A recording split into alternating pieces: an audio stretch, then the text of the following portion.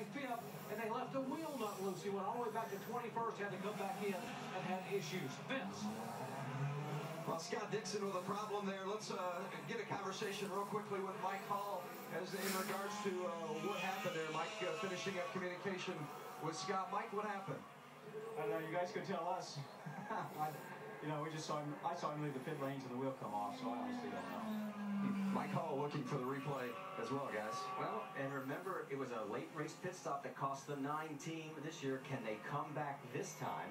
He'll stay on the lead lap. Now, he was 6th. Matos, as he gets another tire, he goes back out. He was 3rd. We need to see what happened in the replay, but if they didn't touch anything, they should be okay. All right, let's go back and show you what happened to Rafa Matos first. And we talked about the pressure of the teams. As we're watching all this action go in the pit lane, look up top.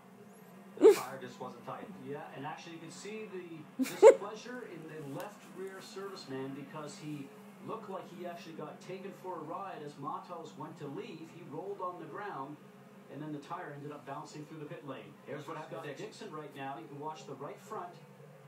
He is told to leave, and that left front wheel is not on. He knows it right away. You can feel it as a driver, so he smartly slows down right there in the pit lane, Eddie. But the good news is he's okay.